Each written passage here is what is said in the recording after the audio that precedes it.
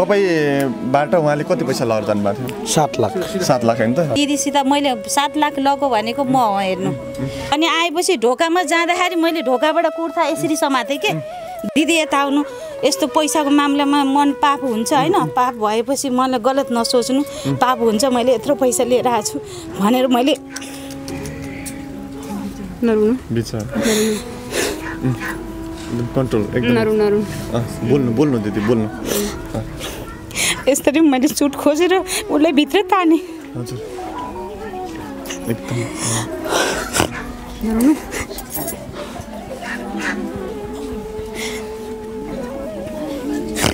भित्र मैले सुट खोजेर ढोकाबाट ताने हैन। अनि तानेर मैले कपी निकालेँ आफ्नो। मैले भने दिदी हजुरले 4 लाख ल्याएपछि बल्ल मैले यो कागज चाहिँ यहाँ साइन गरेर लैजानु भनेर मैले कपीमा लेखिछु।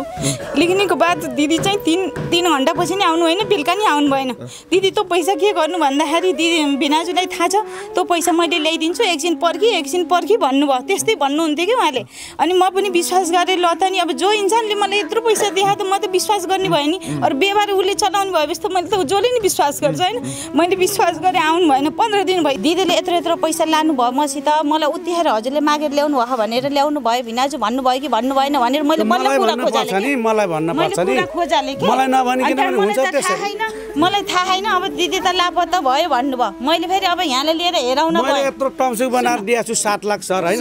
अनि सही गराएर बकाइदा गुहाई राखेर अनि तपाईले आफै श्रीमती पठाउनु भयो भनेर मैले डाउट गर्न पाउँछु कि नै ल माग्नलाई? हैन त्यो त मैले पठाउनु भयो त्यो त मान्न सक्नुहुन्छ तपाईले, तर मैले पठाएर त्यस्तो पठाउनु मैले अहिले यही साबित छ। श्रीमती गएपछि त उहाँले दिनु पर्यो नि त। अब मलाई दिल त एकैछिन उहाँ यता भन्ने विश्वास व्यवहारै अब श्रीमतीले गर्नु हुँदो रहेछ हैन त, सबै त्यही भन्नुहुन्छ। त्यसो त मिलेको पनि हुन सक्छ नि सर। यिनीहरू को आधा गरौँला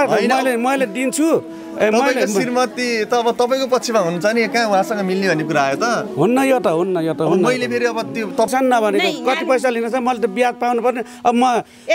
सिङ्गो नाङ्गै भयो यत्रो बिल्डिङ रित्तै छु, केटाकेटीलाई एउटा चाहिने मिठाई किनेर दिने पैसा छैन, मैले त ब्याज पाउनु पर्ने। त्यो त मेरो चोखो मेरो चोखो तम्सुक बनाएको पैसा चोखो भनेको त त्यही र अरू त रहेन। तपाईको श्रीमतीले पनि त उहाँबाट ल्याएको त फेरि कागज त उहाँसँग छ त्यसले त के गरेन र त्यसले त सबै डुबाएर गयो। अनि यहाँले भन्नु ब्याज देऊ मैले अनि हेर्नु भिनाजु हैन तपाईको श्रीमतीले गरेको व्यवहारको जिम्मा त तपाईले लिनै पर्छ।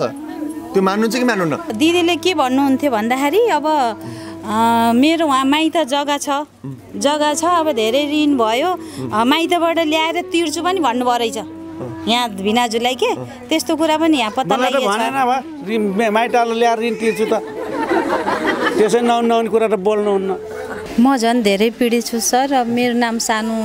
विष्ट छेत्री हो। अब उहाँ दिदीले मलाई बहिनी पनि मान्नुभएको हो। अब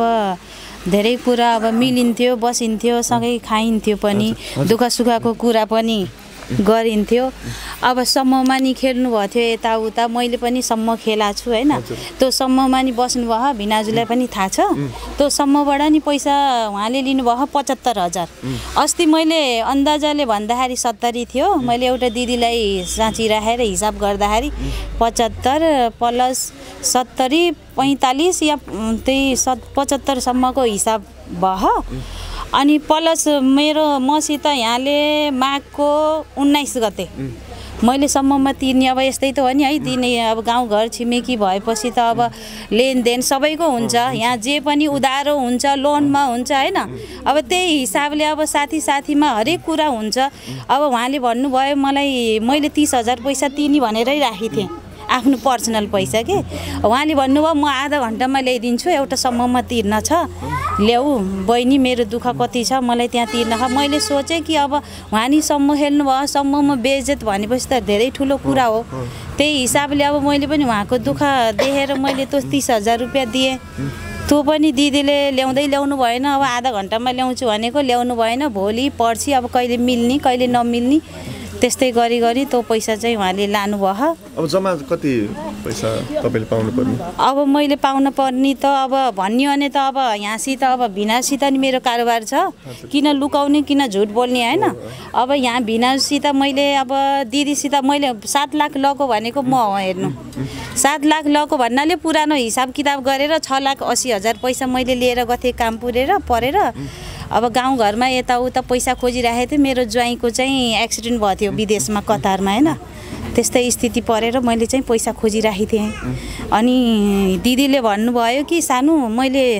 मसित भिनाजु र मसित पैसा छ तँलाई चाहिने भए त्यहाँबाट लिन त आफ्नो प्रब्लम सल्भ गर भनेर भन्नुभयो ल हुन्छ त नि भिनाजुसित कुरा गर्नुभयो भनेर भने भन्नुभयो अब हरेक कुरा चाहिँ दिदीले गर्नुहुन्थ्यो यहाँको व्यवहार हेर्नुहोस् अब भिनाजुले एउटा बिस्कुट पनि किन्न जानुहुन्थेन सबै चिज दिदीले गर्नुहुन्थ्यो सब्जीबाट लिएर खानीसम्म कपडा लत्ता सब त दिदीले गर्ने हो गाउँघरमा 1000 खोज्न गयो नि त्यही दिदी खोज्न जाने हो अब पैसा सम्मबाट निकाले पनि त्यही दिदीले निकाल्ने होइन अब त्यो हिसाबले छिमेकीको नाताले अब साथी भएपछि उहाँले हेल्प गर्नुभयो भनेर म आएँ पैसा लिन यहाँ दिदी भिनाजुले बोलाउनु भयो तिमीलाई अप्ठ्यारो परे रहेछ आउ त नि सानो भनेर आउनुभयो म खुसी भएर आएर मैले त पैसा लिएर गएँ यहाँले एउटा मान्छे पनि राख्नुभयो साइन गर्न राख्नुभयो मैले त्यसको पनि अब हुन्छ अब मान सम्मान गरेर लको पैसा हो हेर्नु होइन अनि मैले लएँ त पैसा लएर मलाई फेरि कहीँ जान थियो कि भात खुवाई यस्तै पार्टी थियो त मलाई त्यहाँ जान थियो दिदीले भन्नुभयो तुरन्त मैले यहाँबाट राजी खुसीले लएँ 2 सालको एग्रिमेन्ट गरेर मैले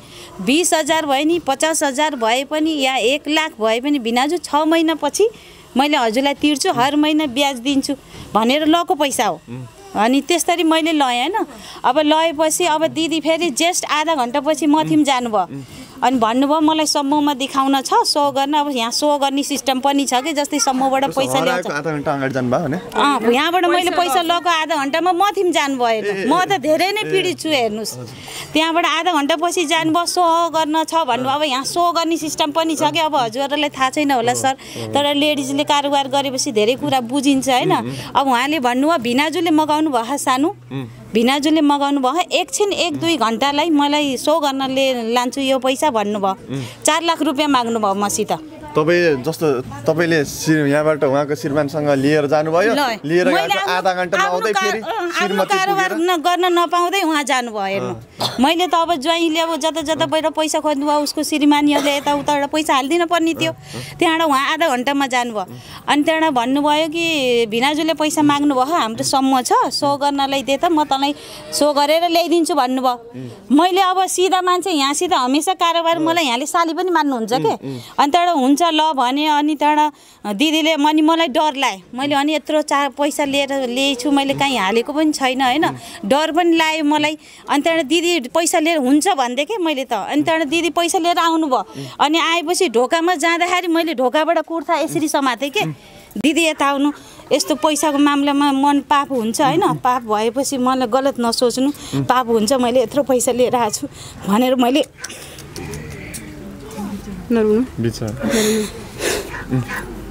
कन्ट्रोल एकदम बोल्नु दिदी बोल्नु यसरी मैले सुट खोजेर उसलाई भित्र ताने हजुर एकदम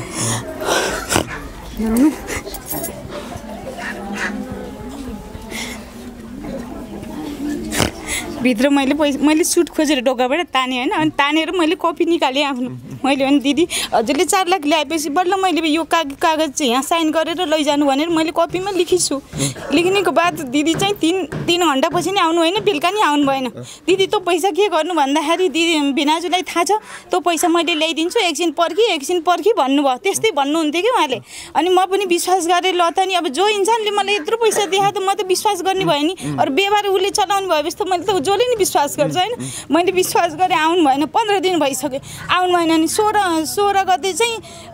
15 दिनको बाद जो 16 गते छ त्यतिखेर चाहिँ उहाँले भन्नुभयो यस्तो गर सानो तँ पैसा अब मैले चलाइछु भिनाजुलाई मैले घटाइदिन्छु तँ पैसा तँलाई नचाहिने भए मैले भिनाजुसित घटाइदिन्छु भन्नुभयो मैले भने हुन्छ दिदी अब हजुरले यत्रो बेर गर्नुभयो ठिकै छ तँ 4 लाख रुपियाँ नल्याउने भए घटाइदिनुहोस् हजुरले भने अनि त्यो दिदीले भन्नु मैले भिनाजुसित कुरा गरेर घटाइदिएँ किनभने त्यो लिएको पैसा यहाँसित छ कि कागज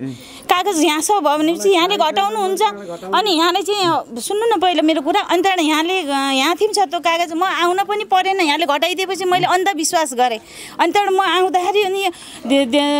घटाइदिए भन्नुभयो अनि मैले प्लस 3 लाखको मात्रै ब्याज तिरिरहेको छु कि दिदीलाई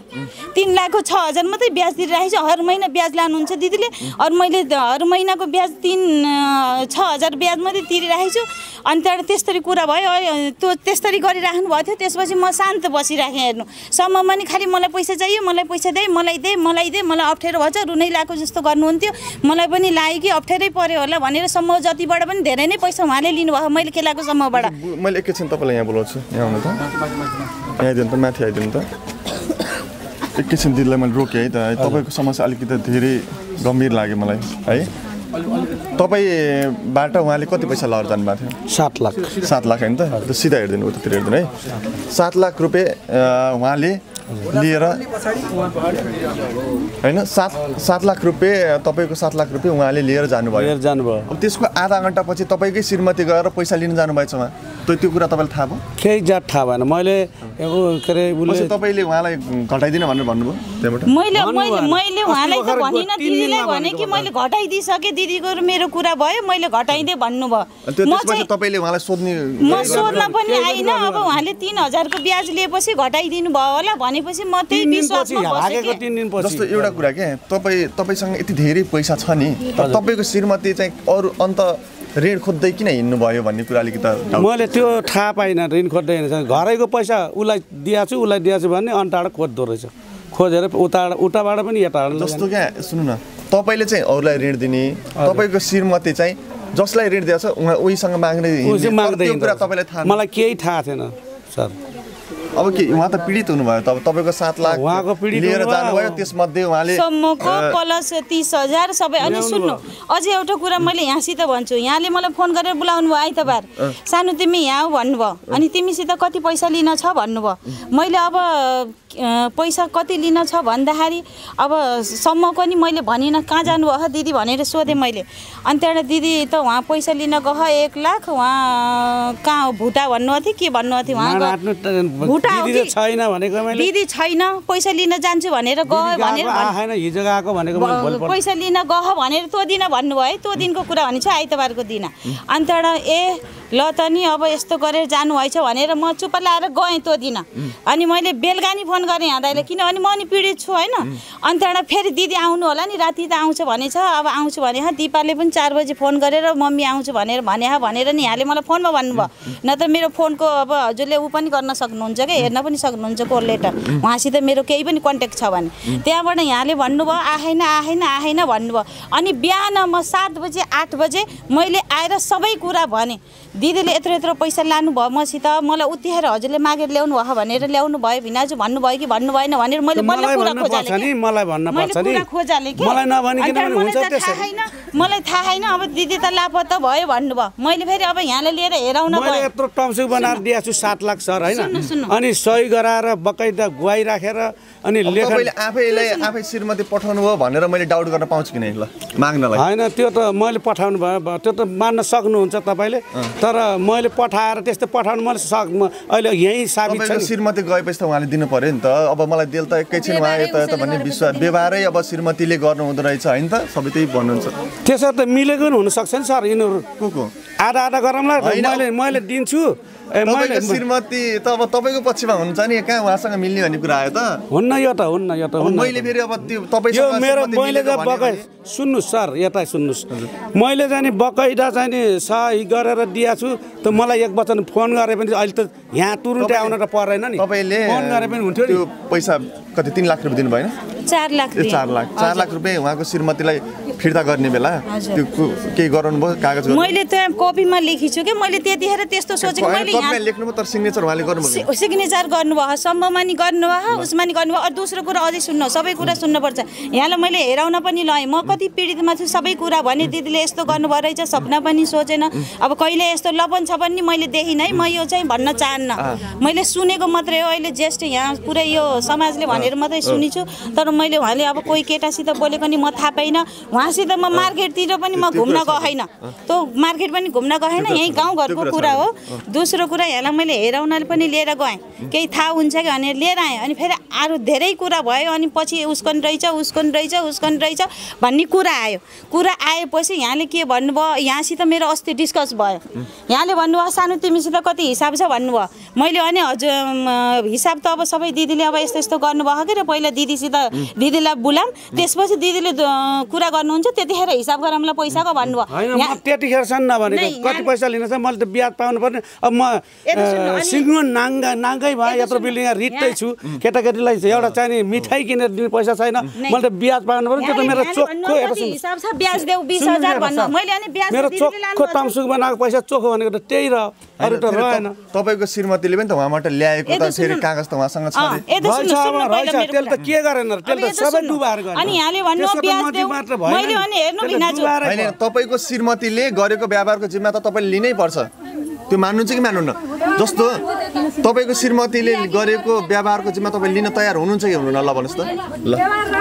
लिन त राम्रो अब मैले त लिन्छु तर भने त्यसलाई ल्याउन पर्यो नि त्यसलाई ल्याएर त्यसै त हामीले ओकाल्न पर्यो त्यो त भेटाउनु पर्यो हैन त्यो आफ्नो ठाउँमा छ तर जिम्मा चाहिँ लिनुहुन्छ हैन त जिम्मा त लिनु पर्यो नि त उहाँले कागज पनि त गर्नु भएको रहेछ नि कागज गर्ने मेरो सही हुन पर्यो नि त सर अब समाजमा जम्मै छ मेरो चाहिँ नि समाजतिर जम्मै मेरो नाम लेखिदिएको छ सही मेरो छैन अर्काको छ मैले तिर्छु सबै सुन्नु सर अनि यहाँले ब्याज माग्नु मैले अनि किन ब्याज दिने मैले दिदीलाई मैले हर महिना ब्याज दिइराखेको छु मैले 3 लाख मैले ब्याज दिइराखेको छु 6000 हर महिना लानु भएको छ त मैले के को ब्याज दिने जब दिदी आउनुहुन्छ मेरो पैसा पनि मिल्न पर्यो त्यही पैसा मैले चाहिँ यहाँलाई दिन्छु भनेर मलाई चाहिँ सबभन्दा धेरै पीडित मलाई छ हेर्नु मलाई बेवकुफ बनाउनु हो साथी भनेर यहाँले भन्नु दिदीले गरेको साइन जति मलाई मतलब छैन मैले त्यो पैसा तिर्दा नि तिर्दिनु भन्नुभयो मलाई एक बजे सूचना हुन पर्थ्यो के सर सूचना हुन पर्यो भेनाजी उसले दिदी लिन आछ यसरी दिम कि नदिम मैले तपाईले दिनेको आधा घण्टा बाद आछ तपाईले किन पठाएको कि हैन भने मलाई सूचना दिन पर्छ नि त्यतिकै लिने त त्यो त मिलेको उसमा पनि गयो नि अब यो समस्याको समाधान भनेको तपाईको श्रीमती भेटिसकेपछि हुन्छ हैन त्यो हामीले पनि मान्छौं अब मैले के बोल्न चाहन्छु थोरै मात्र एकदम समय छैन धेरै सर दिदीले के भन्नुहुन्थ्यो भन्दाखेरि अब मेरो वहाँ माइत जग्गा छ अब धेरै ऋण भयो माइतबाट ल्याएर तिर्छु पनि भन्नुभयो रहेछ यहाँ भिनाजुलाई के त्यस्तो कुरा पनि यहाँ पत्ता लागेको छ भनेन भा माइतले ल्याएर ऋण तिर्छु त त्यसै नहुने कुरा त बोल्नुहुन्न हैन माइतबाट ल्याउँछु भनेर अरूलाई नि भन्नुभयो पवित्र दिदी हजुरलाई नि भन्नुभयो नि अरूलाई भन्यो होला मलाई भन्नु बुवा पनि आउनु भएछ अनि मैले के भन्छु भन्दा बुवा आउनु भएछ उहाँको उहाँ सोधे हुन्छ के भनेर भन्नु भयो अरे अरु मैले के भन्न चाहन्छु दिदीको बारेमा भन्दाखेरि अब